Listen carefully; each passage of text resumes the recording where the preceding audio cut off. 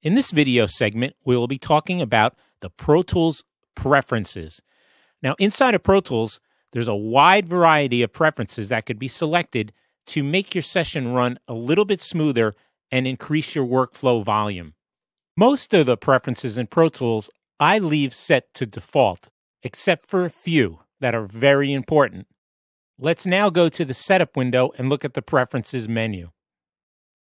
Scroll down to Playback Engine, and you'll see here, hardware buffer size, set it to default to 256, and most people do not realize the host processors should be split for the amount of processors your computer has. If you have an 8-core, set it to 4-core. If you have a 12-core, set it to 6. This way, you're ensured to get the maximum performance out of Pro Tools and your computer.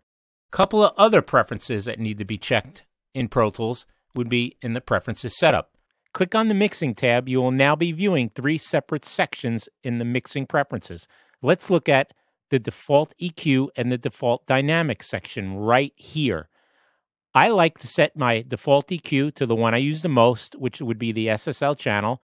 And under the default dynamics, I set it to the one I usually go to most, which would be the compressor bank by Mac DSP. Now when you go to select an insert, these will be your default EQ and compressors at the top of the list. Let's now look quickly at the automation section. After write pass switch to, I like to leave it to touch. So after I complete an automation move, it switches back to touch.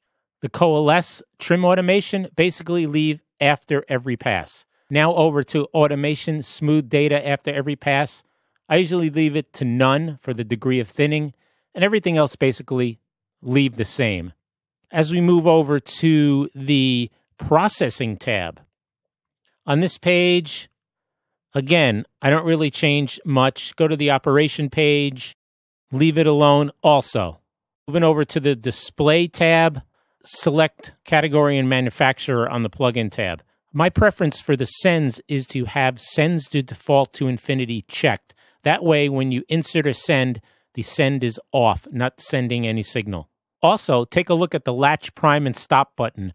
I like to leave the allow latch prime and stop button checked. That enables the automation to be active as soon as you hit play or spacebar. Include sends in trim mode. That's a preference you can change on or off. I like to keep it on. And the standard VCA logic for group members, I like to keep on.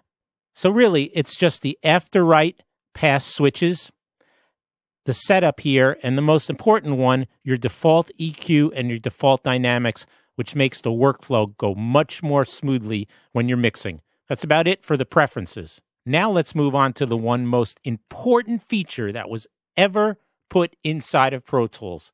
It's called delay compensation. What is delay compensation? Pro Tools provides delay compensation for automatically managing DSP delays that occur on audio tracks. With delay compensation enabled, Pro Tools maintains the time alignment between tracks that have plugins with differing DSP delays. The overall effect of these signal delays can vary from as short as 1 or 2 samples to as long as several milliseconds, depending on the type of processing or plugin that you've inserted on the track. Delay compensation should always be enabled during mixing and playback for optimal delay compensated sound. So now let's go to the Setup menu, scroll down to Playback Engine, and you'll see here, the Playback Engine menu, there's this delay compensation setting. I normally set it to long. This way, you're covered for no matter really what plugin you put on. Now that the delay compensation setting is all ready to go, all you have to do is activate it by going to the Options menu. It's on right now, but if we go to the bottom and deselect it, you'll notice at the bottom of the mixer window, the windows default to dark, meaning delay compensation is not on. This is where you view the delay compensation is on or off and how much it's compensating for. Now it's back on, it all turns green.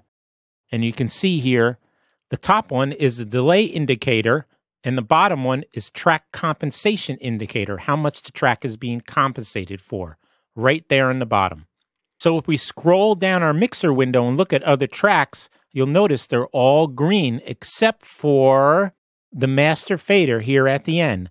It's orange, telling me the track exceeds the amount of total compensation available by Pro Tools. But since this is a master fader, it really is irrelevant. This universal audio peak limiter just has too much inherent delay for Pro Tools to be able to compensate for, even though right here we're still set to the long setting. As I said before, it doesn't really matter because it's a master fader, and we do not have to worry about the phase alignment of audio tracks. One thing to remember, Pro Tools delay compensation only exists in HD systems. For you users on the LE platform, it's not necessary. The LE platform is a floating point processor and does not have delay compensation built in. We will talk more about delay compensation when we get into the mixing in later video segments.